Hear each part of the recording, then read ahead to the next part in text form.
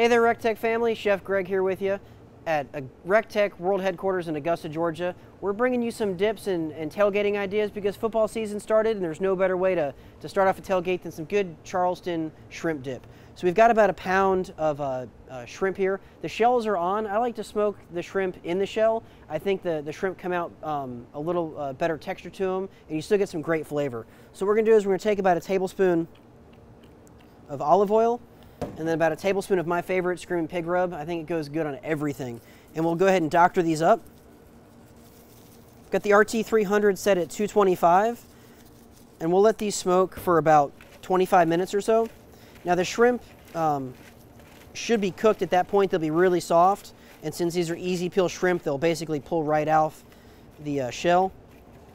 I'm using the non-stick grill mat. I think it gives you ease just to pick everything up, load it right on the grill.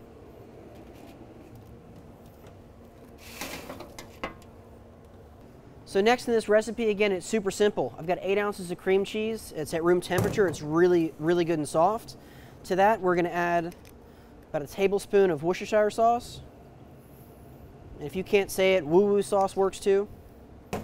About a half a teaspoon of hot sauce. Any hot sauce that you like.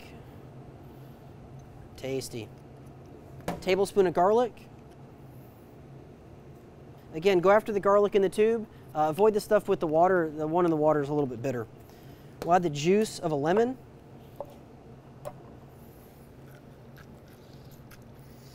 And again, if you really want to bump this up a notch, you can zest the rind of that lemon in there. That would be fantastic.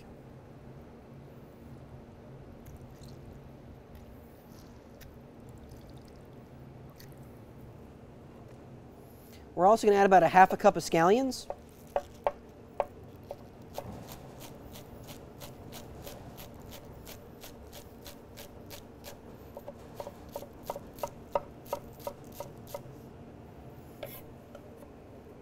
Again, you can prep this ahead, make it the day before, bake it off, and then we'll add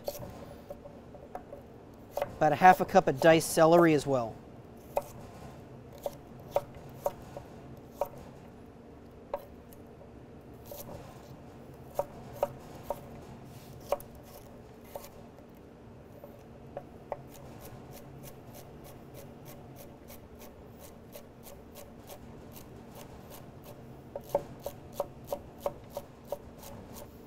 So all we'll do is we'll mix this up, and when those shrimp are peeled, we'll give those a rough chop.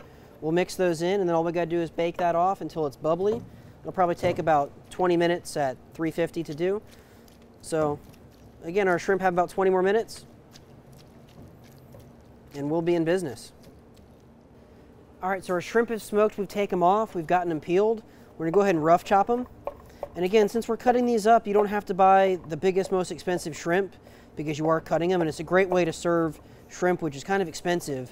Serve it to everybody, and everybody gets that flavor. So what we're gonna do is we're gonna add our shrimp into our mixture here, okay? And then one thing we forgot to add earlier was some horseradish sauce. Now if you like it spicier, you can add a little more, you can add a little less.